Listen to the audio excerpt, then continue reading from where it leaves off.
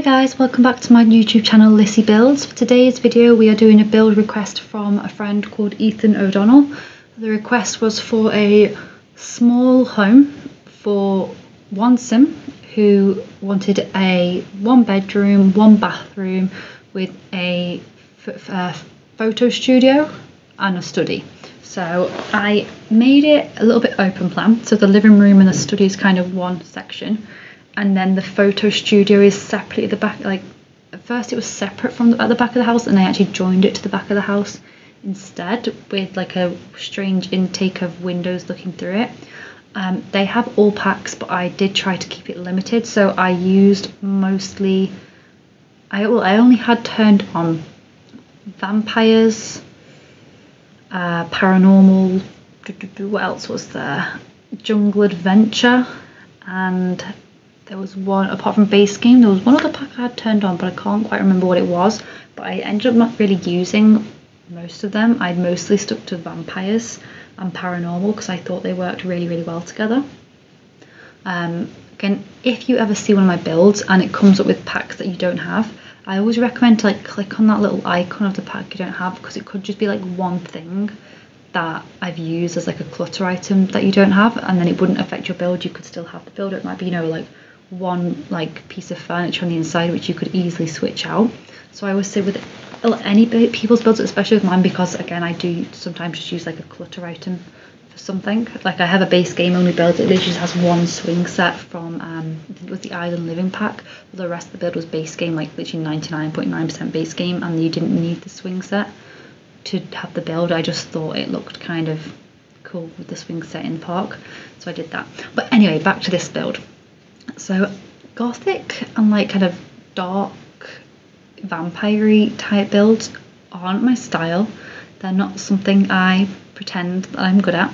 I think, well, I don't think I'm particularly good at any specific style, but this wouldn't be like one of my better things I'm more comfortable with. But I think it turned out fairly well, and Ethan and Ethan's friend have said they liked it and it was exactly what they were looking for, so hopefully that means I ticked some boxes. For some reason I'm feeling this kitchen changes. I end up putting a wall that becomes not an island counter, if that makes sense. I did get rid of the islands because it just wasn't working well, because I needed to fit like a bedroom and a studio, and those chairs were just clipping into technically the next section of the room, so I did put a wall there eventually. There we go, here we go. And I made like a stone entrance from the Jungle Adventure pack. I think, oh yeah, the floors. Basically the floors and the walls are basically the only thing used. I'm going to say that. Also the stove and the fridge. There's a few things used from Jungle Adventure pack, but you could easily switch out the stove and the fridge and the flooring and that one little wall. You get what I mean. Anyway, so it took me a few minutes to figure out what I wanted in this build, again because I don't usually go for the darker colours, but in the end I quite like how the kitchen turned out, quite cute. And I did go back later on and add a few things to the kitchen. I'm pretty sure I have some shelves, and maybe I do that in a moment. So that sugar skull, by the time I'd cluttered up the sides there wasn't really any room for it, but I wanted to keep the sugar skull. And then I remembered in the shelving there's an actual shelf specific to the sugar skulls, so I used that instead.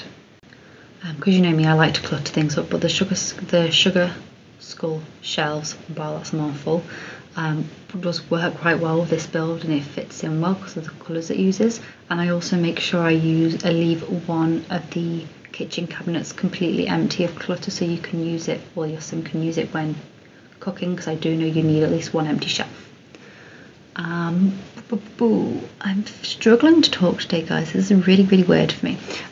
Anyway, maybe it's just because I've spent more time in the kitchen than I would usually, and also it's very warm here, and I can also hear my fella closing and banging doors throughout the house. I don't know if you can hear him, but he's like, I don't know what he's doing, he's cleaning or something, but he's being very noisy and it's a little bit distracting, and I'm like half listening to him and then forgetting what I'm saying to you guys.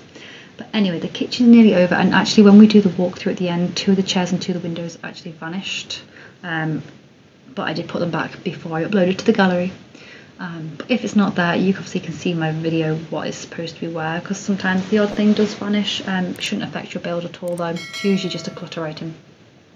Oh, Vintage Glamour, that was the pack I used, Vintage Glamour, because I thought I didn't want it to be like, you know, old Victorian like vampire gothic, so I wanted like a mixture, and I think Vintage Glamour also works well because it does have like a, obviously vintage and old are kind of similar in different aspects, but that's kind of my idea, that I wanted it to be a little bit more modern and up to date while still having that kind of darker vibe. And I know gothic doesn't mean like black and red, but it's not a style I'm used to, and that is what comes to mind when I'm doing that, so that's what I went with. If anybody knows more about the gothic style and what actual colours, you know, are used within that style, please let me know. I know I could have just looked up reference pictures on Google, but I try not to do that.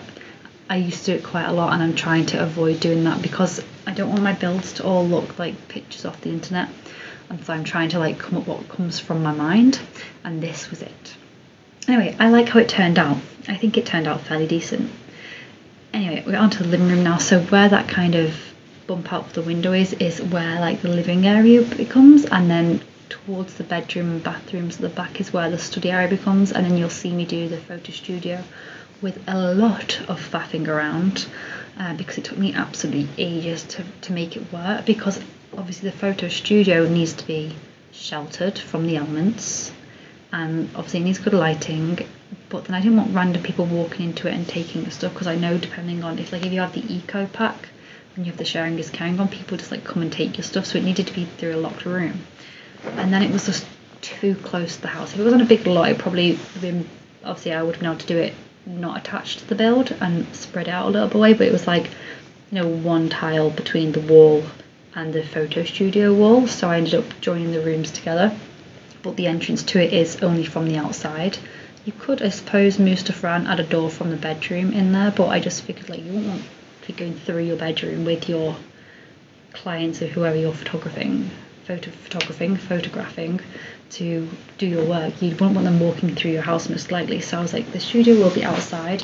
And it took me a while to mess it, because I was like, I had to go through and find out what pack I had stuff from, like photo studio, and it was the Get to Work, so that now reminds me also Get to Work is using this pack. So we were slowly building up how many packs we were using, but there is no more after that, so it's only Get to Work, Vampires, Jungle Adventure, Vintage Glamour and Paranormal. They are the only packs that I use. I'm pretty sure I didn't miss anything off that. But I think they did all work pretty well together, and I'm basically just throwing in the finishing touches now, and then in the photo studio is like the last kind of bit, which doesn't take much work really. It was just figuring out where it was going to go, and then the wallpaper basically, and the windows in the bedroom to disappear, but I actually put them back in because I really like the fact that he could, like, you know, open his curtains and there is his photo studio and like all his hard work, or her hard work, whoever moves into this build.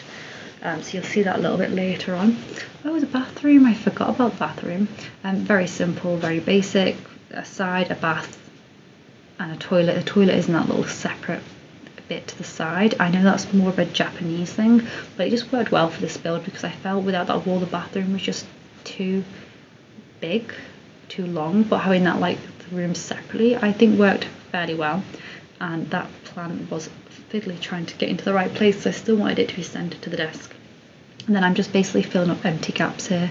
There's a bit too much room behind the sofa area, and I didn't want to have it completely open, but I didn't want it completely blocked off and cluttered either, so I figured like a nice little end table behind the sofa would work well.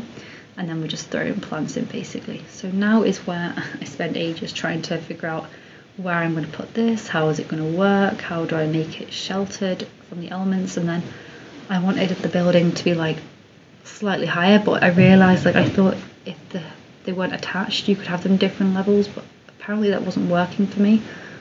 So I obviously didn't want to mess with the level of the downstairs of the house, or the only level of the house.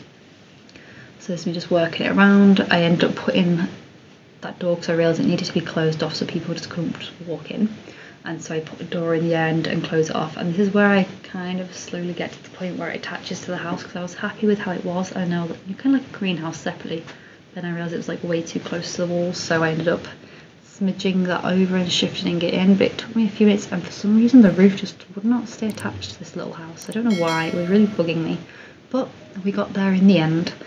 You'll see me in a moment where I attach it, because I was like starting to do the landscape on the outside, and as I kind of got to the back I was like, this isn't going to work, having that little gap between the edge of the house and the studio, because you're basically looking out your bedroom windows at a brick wall, and I cannot imagine that would be nice for anyone. I wouldn't want to look out my bedroom window right now and see a brick wall. Currently looking out my bedroom window, I can see the ocean, so that is a lovely view to have, and I could not imagine opening my window to a brick wall. So here we go, this is where I was trying to attach it, and I forgot I had to like raise it up a little bit because I had a foundation on the house, and then you do the same. And so that's it attached. I added the windows back in because I thought that was like a cute little extra, you know, you open your bedroom windows and there is my photo studio. Like your home is in a photo studio, or your photo studio is in your home. I thought that was a pretty cool idea. I liked it. It was a new kind of concept for me. I've never done that before, like I've never actually done a photo studio in any of my builds actually, so again this whole build was like completely new for me. I have done a build for a vampire before, but it was like it was for like a vampire, an alien and a human, so only really one room was vampire-ish, and then the rest of the room was like alien and human, so it like looked like a normal, why is a normal home actually, to be fair, nothing's really normal, but it looked more like what I would usually do, like whatever my style is. I don't know what my style is, my builds come out how they come out. And if you have watched this far, guys, thank you so much. And how have you all been? What have you been up to? I have been really busy lately. Not bad busy, like fun busy. I've just had like loads of stuff to do, and I'm trying to like figure stuff out, because like I really, as soon as the pandemic is over, would love to like travel for a year. Like we're renting our apartment, and apart from a ton of clothes, we don't really have a lot of items. Like we try and keep like not minimalist, by far not minimalist, because we have way too much stuff like clothes wise, and like, but most of it's like just, you know, like clutter, like stuff that we don't ever use but we just don't want to get rid of. So I thought it'd be pretty cool to like pack up loads of our stuff, store them at like my fella's parents' house, because they've got like a storage area, and then we could like travel for a year and work as we go. I mean, I know we live on an island, but it's not the same as traveling the world. I'd really love to do that while we're still young, before we have like kids and all that stuff, you know, where you can't really do that. Anyway, back into the build. So this is the final walkthrough. So lots of terrain plans going in. Go straight into the kitchen and dining area. Literally the chairs were here when I did that, and as soon as I changed that piece of wallpaper, 2 windows and 2 chairs vanished, which again is annoying, but we can fix it quickly. I just, you know, cloned it over because I didn't have to worry about activating the other packs, but it wouldn't go in. What I do sometimes when that happens is just turn off BB Move objects and then turn it back on again, and glitch solved, it works as normal. And for some reason, I was like, for some reason this is really slow, and I realised it's because it's the walkthrough, it's not sped up, so apologies about that a little bit. So here we are going back around, and the only other thing that vanished from this build was the computer, which I put back in straight away because I noticed it straight away. So here's the living room. I really liked how this living room turned out. I am also a little bit obsessed with the paranormal packs, that could be why, because I just really love the furniture and the rugs and everything from that one. So here we're just throwing the desk back in, and then literally nothing else vanished from the build, which was lucky. So we've got 2 doors, one going into the bathroom and one going into the toilet, a little sink area, a little unit, you know, for storing your makeup essentials or the deodorant or whatever on, shampoo bottles. Into the bedroom, not overly cluttered, but I did put some around the bedside tables, a little cute plant in there. And I know I could just jump the wall to show you the photo studio, but instead I walked you around the side of the house to show you the way the sim would walk if you're playing, straight into the cute little photo studio. I should have probably put curtains in to cover those windows if the Sims wanted to, but hey, it's fine. If you want to add curtains, you can do, of course.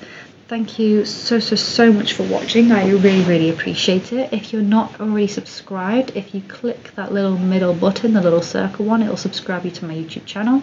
And if you click the links either side, it'll take you to some more of my videos. Thank you so much for watching. Bye.